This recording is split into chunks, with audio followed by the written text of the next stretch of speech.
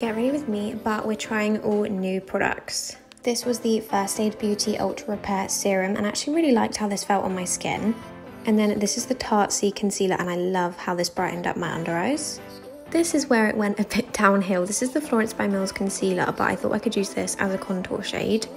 But it just would not blend for the life of me, so I did not enjoy using that. And then I tried the brand new Charlotte Tilbury Matte Blush Wand. This blended seamlessly, and I loved how natural it was. And then I went in over the top with some Ciate blush, but it just didn't really work for me. This I've wanted to try for ages. This is the Nib and Fab Liquid Highlight, and that pigment is insane. And it actually blended really well and didn't have a cast, so it's a yes from me. And then I tried the Pixi mascara, and the brush for this was just so big, it was really hard to use, but I did love the outcome.